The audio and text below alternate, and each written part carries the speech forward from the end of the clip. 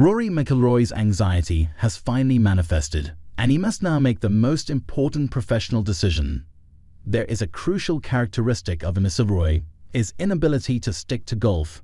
In 2022, when Mcilroy was chosen to represent the PGA Tour in its conflict with LIV Golf, in addition to competing at the greatest level possible on the golf course, he spoke out in support of the tour more often than anybody else and utilized his position to significantly alter its organizational structure. At least 3 hats were being worn by him, yet strangely, his performance didn't seem to decrease.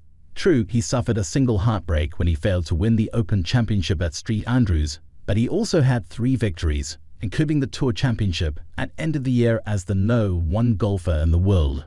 Mcilroy always responded with the same response to inquiries: "This is who I am. I function in a fundamentally multitasking manner, and it actually gives me energy to engage in press interviews and be so involved in every facet of professional golf." The outcomes made it simple to believe him. After a few months, circumstances have shifted.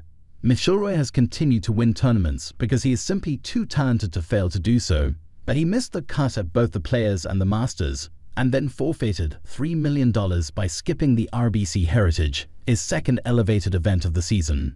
Can it be surprising when things catch up with you? Because looking from the outside, the most stressful period would have been last summer, or something like that. But can these things that you commit to, you almost like soldier through, and then all of a sudden it can hit you? There's like a lag, right? I think so, because at that point you're running off of adrenaline a little bit as well, and you're in a certain mindset. So if you look at, like last year I won the FedEx Cup.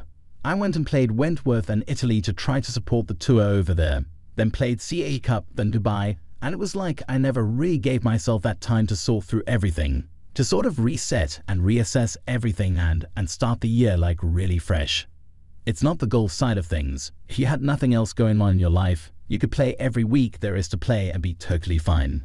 But it's just all the other stuff that was going on around the game of golf and being right in the middle of it.